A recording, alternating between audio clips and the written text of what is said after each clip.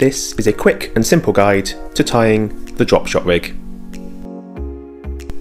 You will need some fluorocarbon, some hooks, Dropshot weights, and some Dropshot lures.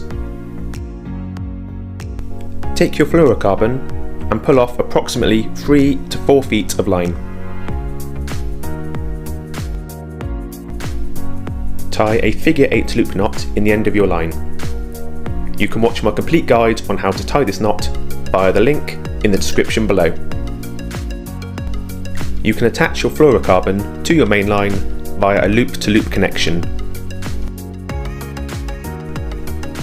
Take your hooks, I recommend between a size 2 and a size 6, and thread one halfway up your fluorocarbon with the hook point facing towards your main line. To tie the hook, you need to form a loop in the line next to the eye of the hook. You now begin to pass the hook through this loop approximately 8 to 10 turns.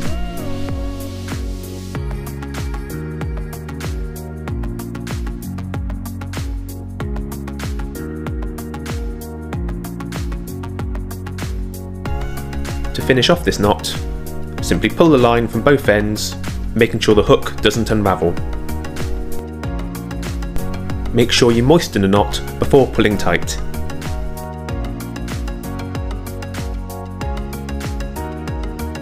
Using this knot, the hook naturally kicks out away from your line. It is now time to attach the Dropshot weight to the end of your line.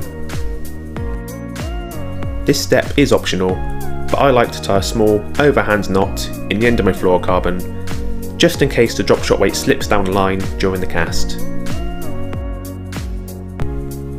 To attach your Dropshot weight, simply pass the line through the eye of the weight and pull it up into the narrow part of the eye. This will pinch onto your line and secure the weight in place.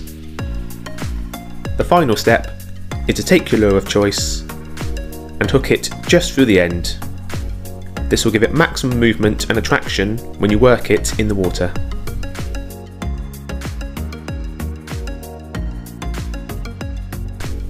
Thank you for watching.